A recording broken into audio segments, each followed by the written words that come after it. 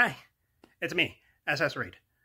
So, this is going to be a bit of an unscripted video. Now, this kind of just came out like now, so I'm just going to be kind of rambling for a bit. The news just broke as of recording this about 30 minutes ago, 15, 20 minutes ago, that the creator of Dragon Ball, Akira Toriyama, has passed away. He was 68 years old.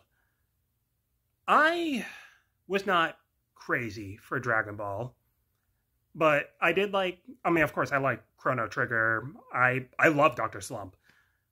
But his was, Toriyama, he was the kind of creator you can't really ignore. Anime today would not be what it is today.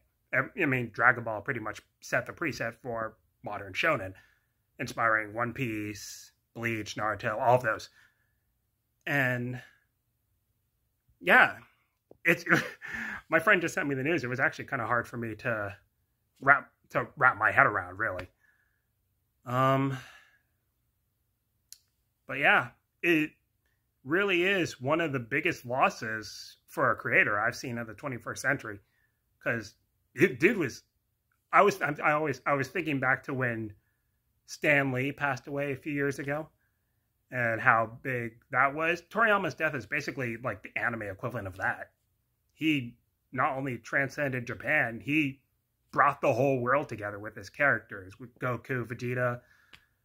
And even if you don't like Dragon Ball, you can't deny the impact that he's had. You can't deny that impact that Dragon Ball has had.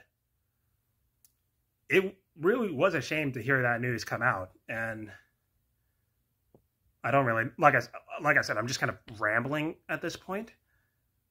But I guess what I'm just trying to say is, Toriyama, thank you for everything that you've done, for everything you've made.